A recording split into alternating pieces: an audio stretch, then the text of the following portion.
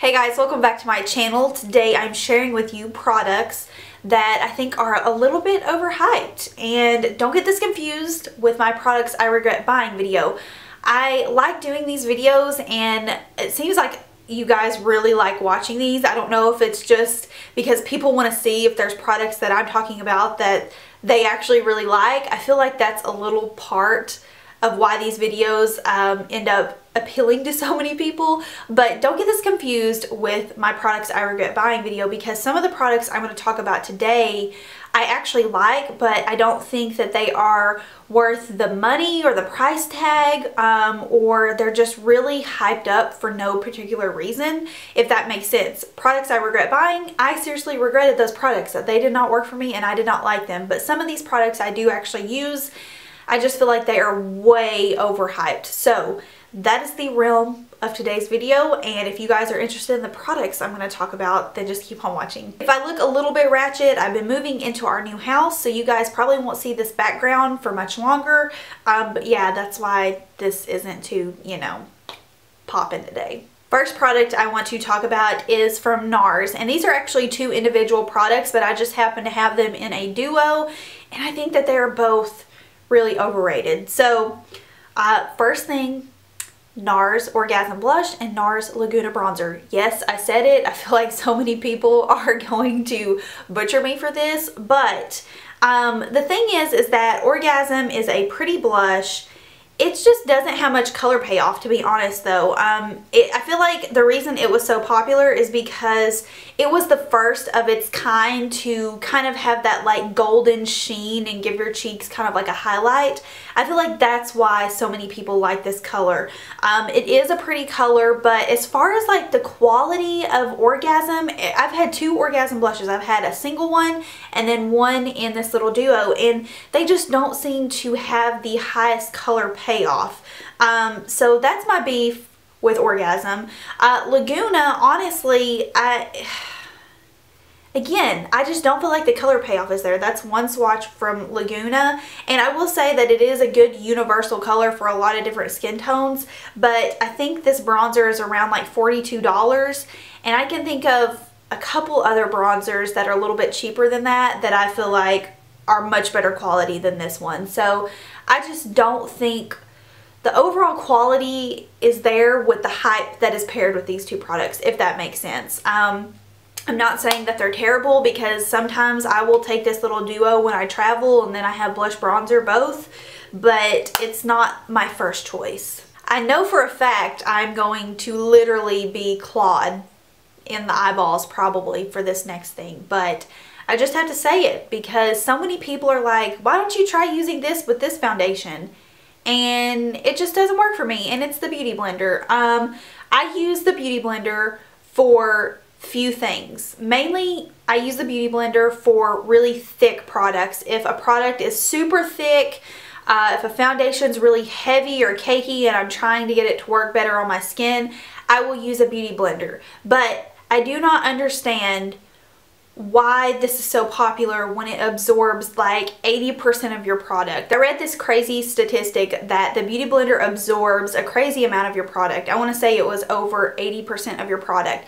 That's my problem with the Beauty Blender, is when I use this with foundation, I have to use almost twice the amount of foundation as I would if I used a regular foundation brush. With, for example, my Makeup Forever Ultra HD, I use about 2 to 3 pumps of that with a brush, whereas with the Beauty Blender, I use about 4 to 5 pumps. I mean, I use quite a bit more, and it just seems like every time I use the Beauty Blender, I just don't love the way my makeup looks because I'm constantly having to layer on more makeup. But like I said, I do use this occasionally for really thick products like thick under eye concealer, thick foundation, and I also like using it sometimes whenever it is dry like this to just pat in concealer underneath my eye. I just don't love using it damp. There's just something about it, especially with concealer, when I try to blend out my concealer with a beauty blender, a damp beauty blender, it literally eats up all of the product underneath my eyes.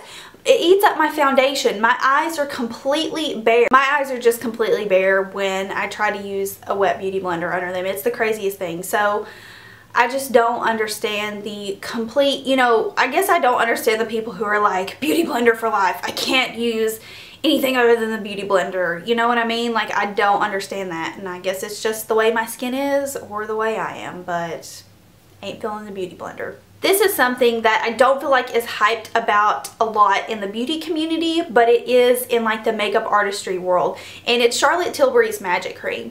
Now, you guys probably saw my review of the Charlotte Tilbury Magic Foundation. If you didn't, go check 2 videos back. You'll see it. Long story short, if you want a spoiler alert, I completely despise that foundation. It did not work for me. It was one of the worst foundations I have ever tried in my entire life. And if I had it here today, it would probably be my products I regret buying, but I actually sent it back. I mean, you guys know I do not send products back. That is not something that I ever do, but it was expensive and I couldn't work with it. It was terrible. So I got Charlotte Tilbury's Magic Cream back around Christmas time in one of her Christmas sets. And this is just so raved about in the beauty world. Wayne Goss talks about it. If you go to Charlotte Tilbury's Facebook page or YouTube page, obviously she's always using it. And it seems like it always makes her client's skin look so youthful, so glowing, like so ready for makeup. My problem with this stuff is that it actually kind of irritates my face. I don't know what is in it, but it almost makes my face itch. It also doesn't make my face feel hydrated. It's almost like the product just sits on top of my skin and doesn't move, if that makes sense. It also doesn't really make my skin look that much more youthful or glowing. I mean, I know it's not supposed to do that technically, but you know, this stuff is $100 a jar. This is actually a mini jar, and I'm glad that this was actually a gift. So I'm glad that I did not invest the full $100 for the Magic Cream, because honestly, it irritated my skin. It just sat on top of my skin, and I will use it every now and then if it's just sitting on my desk. I'll put a little bit on if I really need it, but I try not to use a lot, because I find if I use like even just a full, you know, just scoop on my finger, something about it just kind of irritates my skin, and I want to almost scratch my face, if that makes sense. So this, I don't understand. I did have a subscriber tell me in my last Charlotte Tilbury video that the Magic Cream formula is different in the US than it is in the UK. She said that the formulas are totally different, so maybe the UK version is better. I don't know. I really hated to have to put this product into this category, because I love the brand behind this product, but I think that there could have been a better product development behind this particular makeup item, and it is the ColourPop Ultra Matte Liquid Lipsticks. This is in the shade Limbo, but I have several colors, and I've heard that they have now reformulated their liquid lipsticks to be a little bit more comfortable on the lips. However, the first generation, let's just call it that, of the Ultra Matte Liquid Lipsticks were so drying on the lips, it almost felt like cement on your lips. I thought the Kat Von D liquid lipsticks were drying, and then I got these in.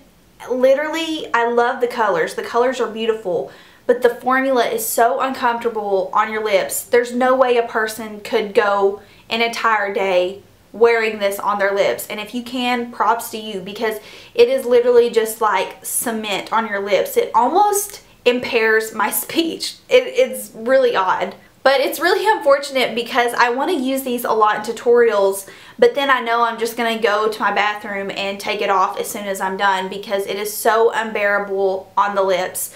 But I have watched a couple videos where people have said that ColourPop is now reformulating these. So let's hope that's true, because the colors are stunning. I love ColourPop as a brand, but the formula of these, they gotta be improved. They just have to be. Alright, the last products I'm going to talk about, it's actually just one product, but I have a few, is the Makeup Geek blushes.